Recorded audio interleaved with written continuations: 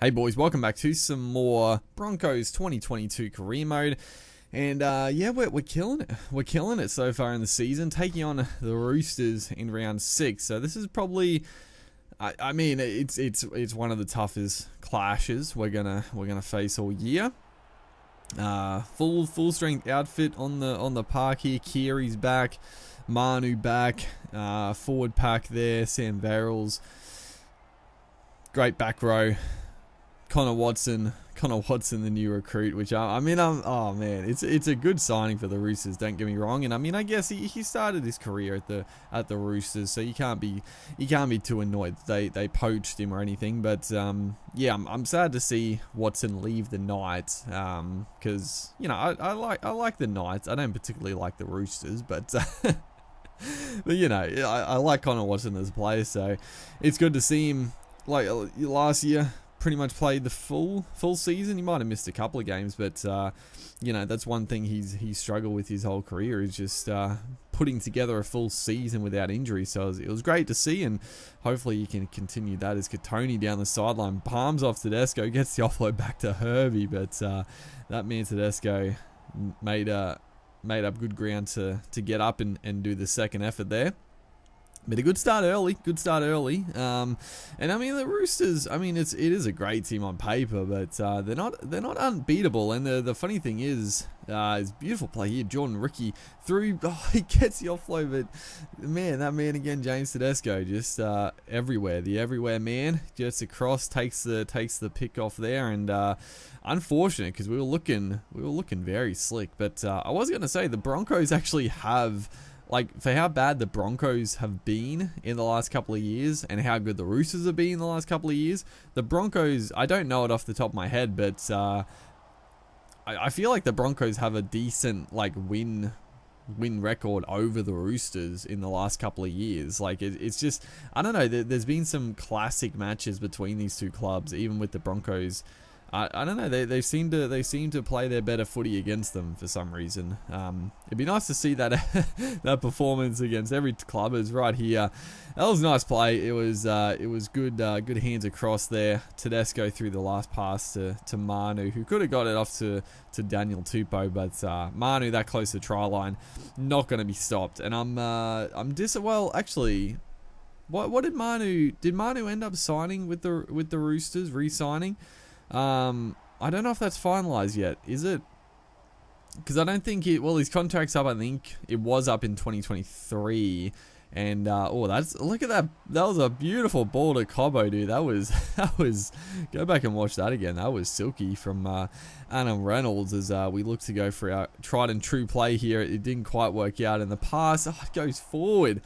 Maybe it was, but the pass was on, just not executed. Is right here. Corey Oates, he can't get it. Daniel Tupou, and then Tessie New comes across, probably a try saver, but he does give away the high tackle penalty. So disappointing right there. But I can't remember. Did Manu eventually re-sign with the Roosters beyond? I can't. Dude, there's been so many talk abouts with signings and everything, with obviously Redcliffe coming in and just players off contract, as Crichton there goes straight through some flimsy defense on our part. But so much talk, so many rumors. I can't even remember what happened with Manu, if he's made his decision yet. But like a lot of clubs, I think the Titans were, obviously the Titans have sort of, as they do score a try right here. You know, just giving them possession that close to try line, it's always gonna be fought with danger. But I was very hopeful that the Titans would get him, and I mean, yeah, any club picking up Joey Manu is, from memory, he did re-sign with the Roosters on like less money, which which annoyed everyone. But you know, it is what it is. But yeah, he was a guy that you could build a club around, and I was like, yeah, the Dolphins, dude, they should try going big after him, and honestly playing with fullback. I think Manu, like, he's not going to play fullback with Tedesco there, but he might never really, because of other fullbacks ahead of him, but honestly, he would make a fantastic fullback. I think he is one guy, like, there's a lot of outside backs that you talk up and They look like they could play fullback, but I think he is one guy that has the skill and not just the the one-on-one brilliance, so to speak. But we'll go back to the game here. There's still time to go as Keenan Palacia goes straight through there. Some big charges there. So we're looking. We're looking okay. The Roosters have turned up, and they've made us pay on a couple of our indiscretions. We just haven't quite been able to, win the field territory at the moment. As Reynolds takes us to the line, cops the big shot, and I guess that's been the story of the game so far. Just the defense from the Roosters just been a little bit better than us, and we prided ourselves on our defensive effort in the opening 5 rounds. We just haven't quite been able to continue that dominance, but we still plenty of time. 15 minutes. We got some X Factor players out here. Payne Haas back on the field for his stint. Beautiful ball around the corner. Corey Jensen onto Jordan Ricky. Jordan Ricky, oh, he had so many options.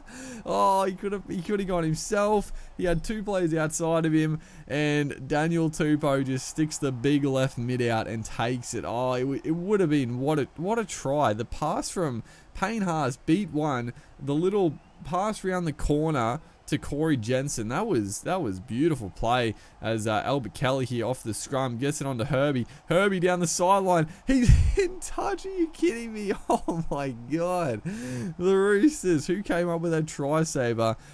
I don't know how we didn't score. It was a nice play off the scrum. We gave ourselves another sniff. I think it's Sawali there coming across. Jeez, it was close. We got to look at this on replay because I thought he got there. We dove a little bit early. Is the hand may go out here.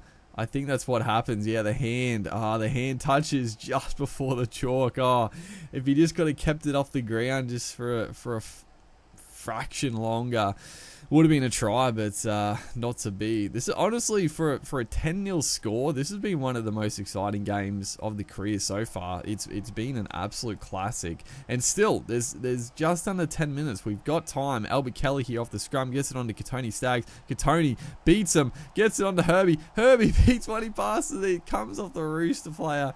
Oh man, we finally score, and it was off the scrum play there. It was good work. Herbie, I passed it. Obviously, I didn't realize he was going to beat the tackle like that, and we got a little bit fortuitous with the little rebound. But I think that's a pretty well deserved try. We've been close.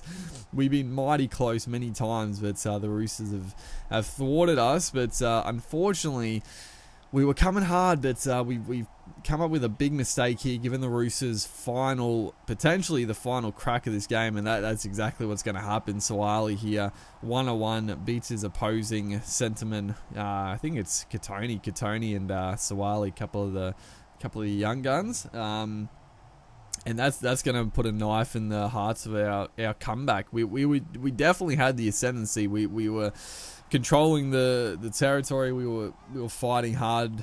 But the Roosters, we just gave them a little sniff there, and they took full advantage to snuff us out. So the Roosters are gonna put an end to our winning streak. It's been a good one, 5-5 on the trot to start the year. Usually I start the year pretty badly with a new club. I can't get into the rhythm.